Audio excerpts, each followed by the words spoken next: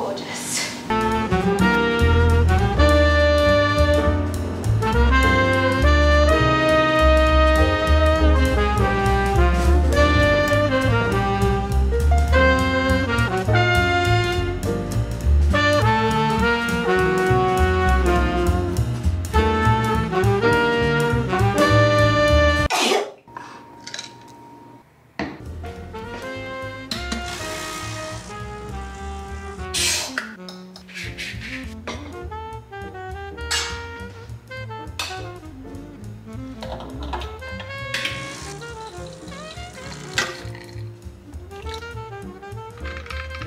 Cheers. I'm awake. Give me 1 second. There we go. I'll just hide the boxes that I've been needing to take out. Hi! How's everybody doing? I did not just wake up right now, hence the makeup and the energy. But it's like 10 a.m. right now. I feel like showing you guys an update on the furniture that I've collected in the past 2 months. Wow, it's been 2 months since I moved in. But it's coming along. Very, very infant stages of how I want the space to look as a whole. But I'm just figuring it out right now. If you're in the same boat as me, where you feel like your home isn't complete yet, just know it's okay to have it be an ongoing process. Social media makes it seem like everyone moves in, gets their furniture in a week, and has this amazing space instantly, but it's not that way at all unless you're like a trust fund baby. I get a little caffeinated. I've been doing this thing that I learned in my soul cycle classes. What you do is you take a deep breath in, clasp all the energy in your hands at the top. Think of 2 things that you're grateful for. Be very specific. Breathe that in, breathe out, and bring it to your heart center and just take all that energy, lead your day with it. Now, is it corny? Yes. But has it made my life better? Yes. So take what you will. That shit feels so good. If you ever feel tension in your throat, do a little bit of meditative humming where you feel your entire body vibrate from the noise that you're making. Feeling good today. I'm feeling good today. I'm feeling good today. Larry June song. Let's start off with my bed. Come. Alright, this has to be one of my favorite corners of my entire loft for many reasons. It is just a corner dedicated to rest and repair. Whenever I jump onto this bed, my cortisol levels are very low on the charts. You know what I mean? My doctor would be very proud. I've slept on a Casper bed, but I wanted to give Nectar a try. Bravo! It does the job wonderfully, and it was less expensive than the Casper bed with better perks. I'm a Nectar gal for now until I decide to try something new. This beautiful olive green bedding with taupe linen sheets. To say I'm obsessed is an understatement. I've always been used to like very white hotel-esque bedding. Something in me was like, let's try to add some color. And I'm so happy I did. Right, so for my bed frame, what I did was I purchased king size Floyd bed for my queen mattress intentionally because I wanted extra platform space to kind of create a faux Donald Judd platform bed without selling my first unborn child. Yay. But I do have to say that building this was so easy. I've built plenty of beds, loft beds for the time I shared an apartment with 4 other people, IKEA beds. What I loved so much about this process of building out Floyd's platform bed is that there was no drilling. And then also if and when I do decide to move, I'm not dreading the process of taking this apart because of how simple they've made it. Although it was heavy, so I definitely recommend calling a friend to help lift the boards.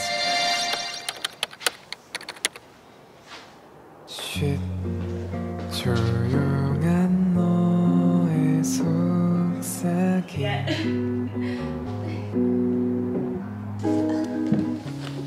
혹시 눈이 마주치면 웃어 우리 둘만의 비밀. When walking around on this platform with the extra space, at times it does feel risky. But what I did was I padded the bottom of the board that I walk on the most with these meditation pads that I have. It added great support, but it's not like I'm doing jumping jacks on them, you know? It's like I stand on them for like 2 minutes while I'm making my bed, and that's pretty much it. And I feel like the #1 concern about this type of bed is hitting your shins. For the time that I've had it, I've never hit my shins on this, and in my opinion, I'm quite the klutz. But yeah, no bruised shins so far. Before we move on, I have to rave about these pillows. Not these ones that came with the Nectar bundle that I got with the bed, but these pillows that I purchased 3 weeks ago. I could fall asleep right now. Oh my god, it's so comfortable. Oh.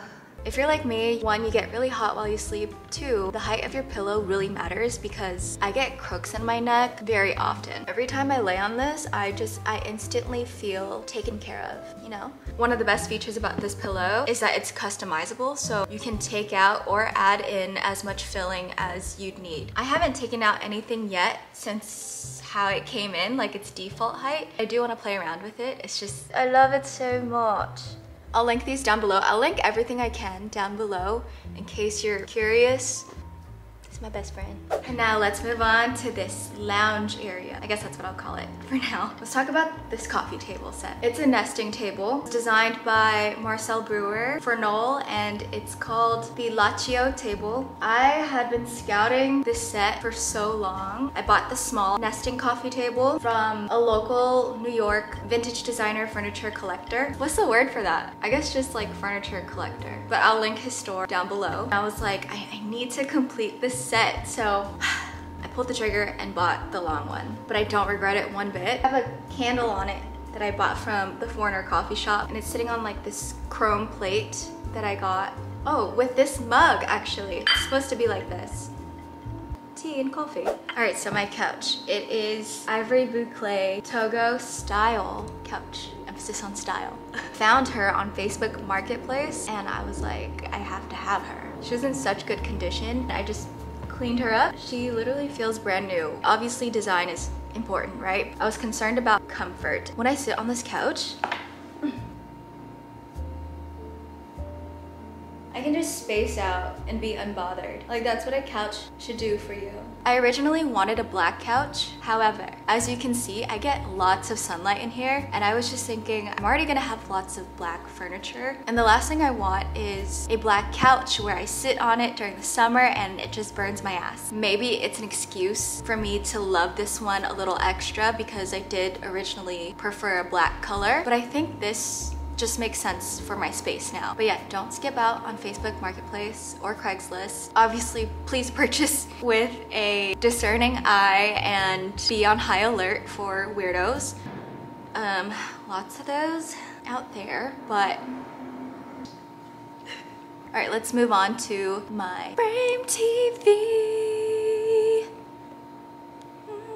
Okay, so this TV has a very special place in my heart because I used to work on the marketing team for this TV specifically, among a few other things, but this was my main project. The story is kind of crazy, but I worked in this like secret Samsung loft in Tribeca from 2017 to 2018, and this place was decked out in Samsung frame TVs. But I remember coming in every day with a sense of awe and like excitement that I got to be in this environment and had this like magical aspect. That's just the feeling that I've always associated with the frame TV, and so now I have one, and it's just a very full circle moment. Also, if you decide to get this TV or any TV that you might have, I highly recommend purchasing an easel and putting your TV on that instead of mounting it into the wall, unless you have like a dedicated space that you want to keep your TV in. I love that I can swivel the screen around, so if I'm on my bed and I want to watch something, I can do that. This blanket right here is so fucking comfortable. It's weighted enough where it's not too heavy, so it can be used year-round. The texture is just so nice. I washed it. And then next to my couch is the Herman Miller Eames low table. These little low tables are so good for putting anywhere around your house. This rug, I'm gonna be honest with you, I fucking hate it. I bought it in a crunch, and that's just what happens when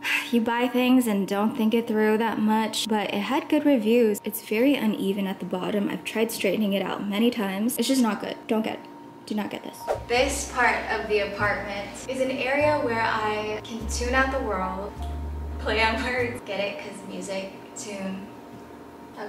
I've made this the corner where I can just feel like a boss. When the day is winding down, I come over here, I recap my day, play a record, and just stare out the window at the birds and the trees. This storage system right here is the USM Hauler modular storage system, and I purchased this secondhand as well. These open down and you can store things away and then kind of display things on this end. So I have my Marshall speaker and the records that I own right now, little Stussy ashtray up there, and my Audio-Technica record player. And then I have the Wasili chair. I know it's so overplayed and you see it so much online. I mean, you can see why. The design on this is impeccable and it makes me use words like impeccable. Here's the thing, I always go back and forth on wanting something, and sometimes, most of the times, the reason holding me back from getting what I want is because I'm like, oh, everybody has it. Or it's like, oh, it's so overdone. Like, who fucking cares? If you like it, you truly like it, do you. And I'm so happy with the purchase. It's not like I feel not unique anymore. But no, I fucking love it. The next nook of the space I'm gonna show you guys, I need input on what to do with it. It's a little awkwardly planned out. I kind of have an idea, but it's just, I don't know. It's a little meh for me right now. Well, actually, before we get into the last part of the video, your girl's hungry right now. Let's make a snack. I think I'm gonna do some yogurt with berries and granola and honey. That's like my go-to snack. Berries, berries and cream, berries and cream. Do you guys know where that's from? The berries and cream, dude? Berries and cream, berries and cream.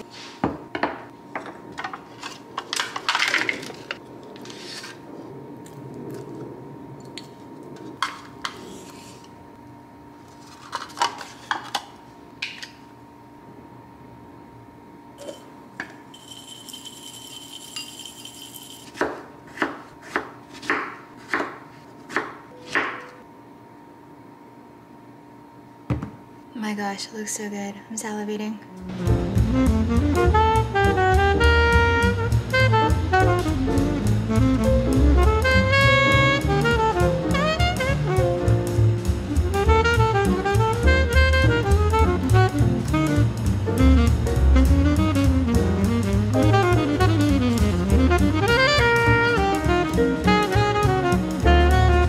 That was delicious.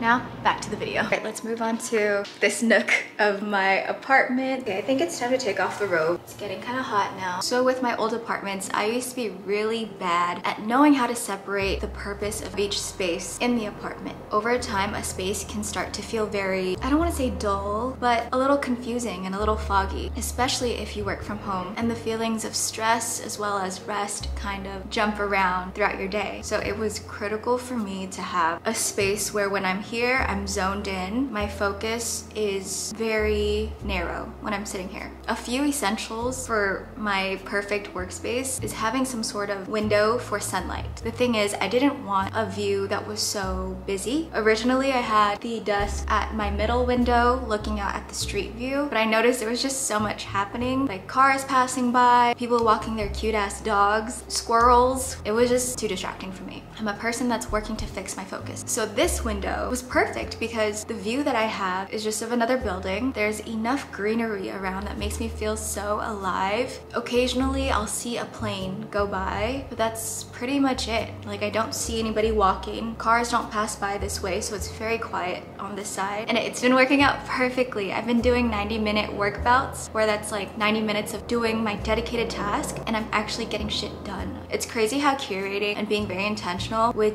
each pocket of space you have, even if it's just 2 inches of space. Oh, this is like 2 feet. 2 feet of space. It's very important. I learned this from Jay Shetty. He even had like a meditation spot in his like 500 square foot New York apartment. Super huge tip that I will always try to implement. But of course, there are times where I'll decide to edit a little bit on my bed because I want to lay down on my stomach, things like that. But for the most part, this is where I'm doing most of the work and my bed is where I'm doing most of the resting and relaxing. There are a few things on my work desk that I really just need to share with y'all. Okay, how many of you guys have an air purifier? If you were like me before, I thought air purifiers were kind of gimmicky. I don't know. That's very ignorant on my end. I was just like, purify air? Can I just open the window? But because I live in a space with lots of brick walls, there's a lot of dust circulating. I vacuum every day, I dust every other day. And so I was like, I'm gonna just try out this air purifier situation. And holy fuck, it has changed the way that I breathe, the way that I sleep. It's this little guy right here, I have it running. I feel like I'm breathing fresh spring air.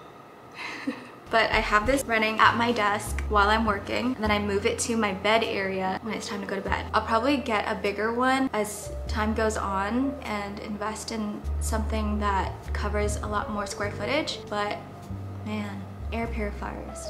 Another thing that I've added to my work desk that just is having a plant and an oil diffuser. This is the plant that I have here for now. Sometimes I'll catch myself talking to my plants. It's 100% a thing. The oil diffuser. Citrus notes are known to wake up your senses and revitalize, so I use Muji's orange scent. I believe that's the one. It smells so good. It can be strong, so start off with just a couple drops before you add, and I think the instructions are like 10 to 15 drops. So I really took into account my breathing because that was one of the main problems I had this past year. I think I really equipped myself for some optimal deep breaths.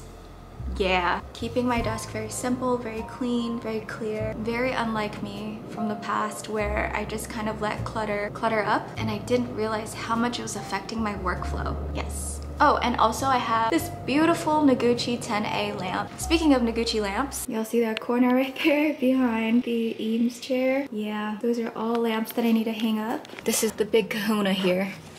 And the 55A. I just went to the museum and bought the 30A because my vision is to build out a mini Noguchi installation, and I'm thinking of putting it right here, like have this white wall encompass the installation. This is the inspo here, and this is something to invest in. I can't not try. So I've just been having the membership and then looking out for the sales. I've been adding fire to the fuel for my little art project. The only thing that's holding me back from getting it up there, I don't have like a 10 feet tall ladder, so I might hire either a TaskRabbit or ask my building super to borrow his ladder. This corner behind me, I'm not really feeling it. I don't think I have the right pieces to curate the Niels Gammelgard shelf yet, so it just doesn't feel right. This is what the shelf is looking like right now.